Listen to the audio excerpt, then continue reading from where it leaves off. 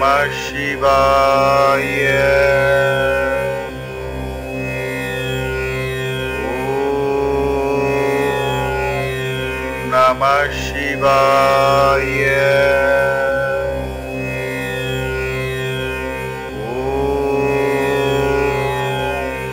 Namah Shivaya.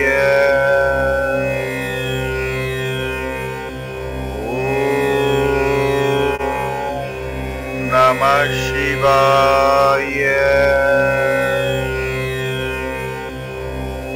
Om Namah Shivaya.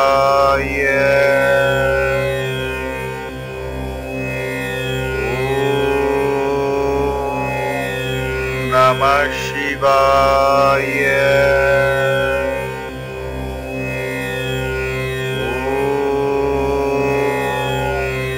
Namah Shivaya.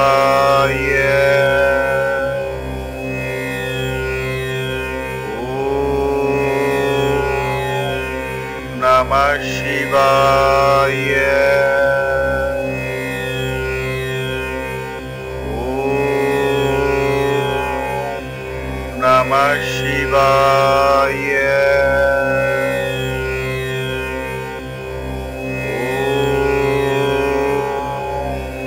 Namah Shivaya. Om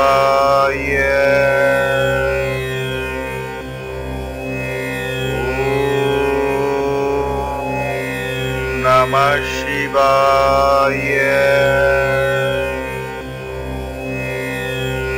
Om Namah Shivaya. சம்பாதிக்கிறதுல இல்ல ஆன்மீக பணியை பண்ணிட்டு இருக்கோம். எங்கெல்லாம் சித்தர் கோயில் இருக்கோ, எங்கெல்லாம் சிவன் இருக்காங்களோ அங்கெல்லாம் போய் அவங்க எல்லாம் இங்கெல்லாம் இருக்கிறாங்கன்னு வெளியே காட்டுறோம். எல்லா மக்களுக்கும் தெரியணும், அவங்க எல்லாம் இங்க வரணும், சித்தர்களோட அருள் புரியணும். இந்த விஷயம் வேலையை நாங்க பண்ணிட்டு இருக்கோம். நிச்சயமா ஒரு ஆன்மீக பணியா பண்றோம்.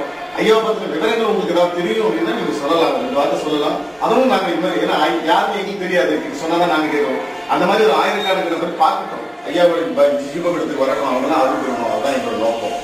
கடலூர் இந்த ஊரை சேர்ந்த ஸ்ரீ சண்முக ஞானியார் அவர்கள் சிறு வயதிலே ஆன்மீகப்பட்டு உள்ளதனால் சிறு வயதிலேயே குடும்பத்தை விட்டு வெளியேறி வடநாடு சென்று பல மகான்களிடம் சீடராக பணிபுரிந்து அந்த தியான பயிற்சியை திறமையாக பெற்ற பிறகு மறுபடியும் இதே ஊருக்கு திரும்பி வந்து இந்த ஆற்றங்கரைக்கு பக்கத்தில் ஒரு ஆலயம் கட்ட வேண்டும் என்று அவர் மனதில் தோன்றியதால் அப்போது வெள்ளைக்கார ஆட்சி அந்த ஆட்சி காலத்துல வெள்ளைக்காரங்கிட்ட பர்மிஷன் வாங்கி தொடங்கிட்ட இந்த இடத்துல ஒரு ஆலயத்தை கட்டி இந்த லிங்கத்தை பிரதிஷ்டை பண்ணி பின்பக்கம் தியான மண்டபத்துல தியானம் பண்ணுவார். அந்த தியான மண்டபத்திலேயே ஜீவ சமாதி ஆகிட்டார். எந்த ஒரு பக்தர்களுக்கும் குறைபாடை நீக்கி நல்ல ஆட்சியும் அருளும் கொடுக்கக்கூடிய அளவுக்கு இந்த ஆலயம் மக்கள் மத்தியில் பரபரப்பாக பேச்சு நடந்து வருகிறது. இந்த ஆலயத்துக்கு என்னுடைய முதியோர் காலத்திலிருந்து வம்சா வழியாக செய்து கொண்டு வருகின்ற ஆலயம் இது. நான் 13 ஆண்டு காலம் ஆகிறது இந்த ஆலயத்தில். இந்த 13 ஆண்டு காலத்தில் இந்த கும்பாபிஷேகம் நடைபெறும் என்பது மிகவும் ரொம்ப 2-3 நாளைக்கு முன்னாடி தான் இந்த கும்பாபிஷேகம் நடந்ததுன்னு கேள்விப்பட்டோம். அதுக்காக நாங்கள் இருக்கோம். ரொம்ப சந்தோஷம். ஐயாவுடைய காலகட்டங்கள் எப்போ ஜீவசமாதி அடைஞ்சாங்க அப்படின்னு தெரியுங்களா? ஜீவசமாதி அடைஞ்சது கிட்டத்தட்ட ஒரு 400 வருஷம் இருக்கு. இந்த கோயில் எல்லாருமே 1200 வருஷம் கணக்கு சொல்றாங்க. இதுக்கான ஒரு வரலாறு எங்கும் இல்லை, கல்வெட்டுக்கள் மாதிரி ஏதாவது தெரியல, எதுவும் இல்ல. வழி வழியா சொல்றது செய்திகள் உங்களோட அம்மா சொல்லியிருக்காங்க, உங்களோட தாத்தா சொல்லியிருக்காங்க, அந்த அம்சா வழியா இருக்கிறதான் நீங்க சொல்லிட்டு இருக்கீங்க. வேற ஏதாவது ஐயா பத்தின ஏதாவது சொல்லணும்னு நினைக்கிறீங்களா? இது சொல்லணும்னா இன்னும் நிறைய கதை இருக்குது. என்ன ஒரு 1/2 மணி நேரம் ஆயிடும். சரிங்க, சரியா இருக்கு. சரிங்க. இவரு எப்படி இந்த இடத்த வாங்கினாருன்னு கேட்டீங்கன்னா, இந்த கோயில் கட்டுறதுக்கு முன்னாடி நம்ம கெடிலம் பாலத்துக்கு கீழே உட்காந்துருப்பாரு. சரிங்க. பழைய பாலம் ஒன்று இடிச்ச பாலம், தண்ணியிலே கிடந்த அந்த பாலம். அப்பெல்லாம் அதெல்லாம் பாலம். அந்த பாலத்துக்கு மதுல தான் உட்காந்துருப்பாரு. அப்பெல்லாம் இடங்க இந்த கோயில் கட்டல. சரிங்க. இன்னைக்கு தேவனாம்பட்டினத்துல டிஎஸ்பி பங்களா தான் இன்னைக்கு வெள்ளைக்காரன் பங்களா. இது தினமும் அவங்க அவர் இந்த குதிரையில சவாரி இந்த ஏரியாலாம் சுத்தி பார்ப்பாங்களாம். சுத்தி பார்க்கும்போது இவர் இந்த ஐயா மரியாதை செஞ்சிருக்காரு. தினமும் அவங்க அந்த டைமில் வரும்போது ஒரு மரியாதை செய்யவும் இதே மாதிரி சம்பவம் நடந்திருக்கு. அப்புறம் அந்த துறை என்ன பண்ணிருக்காரு, கூட வந்தவர்கிட்ட இந்த சன்னியாசி எது நம்மகிட்ட எதிர்பார்க்கல வேணான்னு தெரியல அப்படின்னு இருக்காரு. அவர் வந்து இந்த ஐயாவை கேட்ட உடனே இவர் என்ன சொன்னார், ஒரு சின்ன இடம் கொஞ்சம் கொடுத்தீங்கன்னாக்கா ஒரு கோயிலை கட்டி நான் சிவனை பூஜை பண்ணிட்டு தியானம் பண்ணுவேன், எனக்கு இடம் கிடையாது, நீங்கள் கொஞ்சம் பர்மிஷன் கொடுத்தீங்கன்னா கோயிலை கட்டி நான் தியானம் பண்ணுவாங்க அப்படின்னாங்க.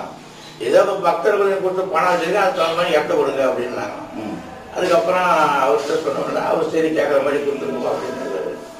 மறுபடியும் இந்த இடத்த வாங்கி தான் 2 பேரும் அவங்க கூட இந்த சிஷியர்கள். இந்த ஆலயத்தில் 3 ஜீவ சமாதி இருக்கு. இந்த ஆலயத்தில் 3 ஜீவ சமாதி. அவங்க சிஷியரும் இங்கே ஜீவ சமாதி இங்கதான் இருக்காங்க. அதுக்கப்புறம் இந்த இடத்த வாங்கி இந்த கருங்கல் பகவான் எங்கேருந்து கொண்டாந்து தெரிஞ்ச இவ்வளோ காட்டில் வந்து அனாந்திர காட்டில் வந்து அப்பெல்லாம் வண்டி வசதி வாகனம் எதுவுமே காடு தான். நம்ம திருப்பாவூரோட பாதி காடு தானே. இந்த காட்டுல வந்து இந்த ஆத்துக்கு பக்கத்துல இந்த ஆலயத்தை கட்டணும்ன்றது ஒரு எண்ணம் மனசுல ஒரே மாதிரி மறுபடியும் தங்கி இந்த கோயில் கட்டி இந்த லிங்கத்தை பிரதிஷ்டை பண்ணி இந்த மாதிரி செஞ்சிருக்காங்க. வர்ற பக்தர்களும் ஒரு அளவுக்கு எனக்கு தெரிஞ்சு நான் அந்த 13 வருஷத்துல எவ்வளோ சம்பவம் நான் பார்த்துருக்கேன். என் கையாலே சொல்லி அதை நடந்திருக்கு சிறப்பா. ஒருத்தவங்களுக்கு வந்து ஒரு ரெட்டியார் கேஸ்ட் அவங்க 20 வருஷம் கல்யாணம் ஆகி குழந்தை கிடையாது, நீங்க கொண்டு வந்துருக்காங்க. மறுபடியும் யாராவது சொன்னாங்க இந்த ஆலயத்துக்கு வந்தாங்க 5 பிரதோஷம் நந்திக்கு பால் வாங்கி கொடுங்க அப்படின்னா அதே மாதிரி வாங்கி கொடுத்தாங்க. பகவான்கிட்ட வந்து இலையை எடுத்து கொடுத்து எப்படி சாப்பிடணும்னு சொன்னேன். அதே மாதிரி சாப்பிட்டு மறுபடியும் இப்போ முழுவாம இருந்து இப்போ ஒரு 7 வயசுல ஒரு பொண்ணு வளர்ந்து 7 வயசு இருக்கு. நம்ம ஐயாவோட மகிமை இல்லைங்க. நிச்சயமா சித்தர்கள் வந்து நம்ம கூட ஜீவமா நம்ம கூட தான் இருக்கிறாங்க, வாழ்றாங்க. நம்ம அதை நம்ம கண்ணுக்கு வந்து அவங்களுக்கு வேண்டி அவங்களுக்கு பார்த்தோம், நிச்சயமா அவங்க நமக்கு அருள் கொடுப்பாங்க.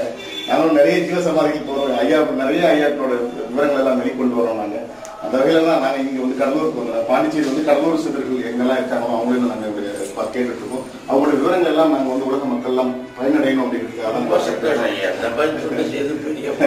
ரொம்ப சந்தோஷம். உங்க கூட இருந்து நிறைய ஐயாவோட தரிசனம் கிடைச்சிட்டு ஐயாவோட விவரங்களும் நீங்க நிறைய கொடுத்தீங்க.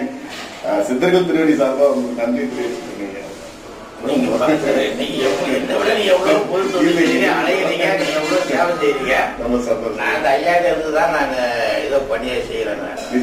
ஆயிரக்கணக்கானவர்களுக்கு வரவங்களுக்கு நீங்களும் வந்து ஒரு இதாக பண்றீங்க, அதுவே பெரிய மகத்தான பணிதான் இருக்கு. 2வது இந்த ஆலயத்துல வந்து கிரிவலம் 2017 செஞ்சிருக்கேங்க. இப்ப சுத்தி அஷ்டலிங்கமும் வெளியில வச்சுட்டேன். வெளியில அஷ்டலிங்கம் வச்சிருக்கேன். தொடர்ந்து அந்த பௌர்ணமி நிறைய கூட்டம் வராங்க. சரி, பௌர்ணமி, பிரதோஷம், சங்கர சதுர்த்தி, கிருத்திகை எல்லா விசேஷமும் செஞ்சுருக்கு. சந்தோஷம்.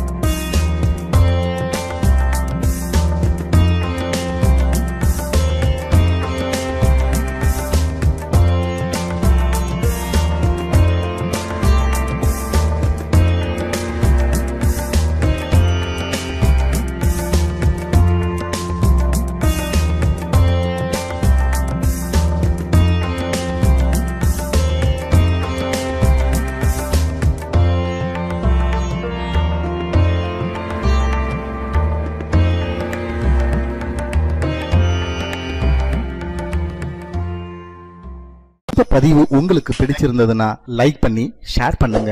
மறக்காம சப்ஸ்கிரைப் பண்ணிடுங்க. மீண்டும் உங்களை சந்திக்கும் வரை அன்புடன் குன்னு. வணக்கம்.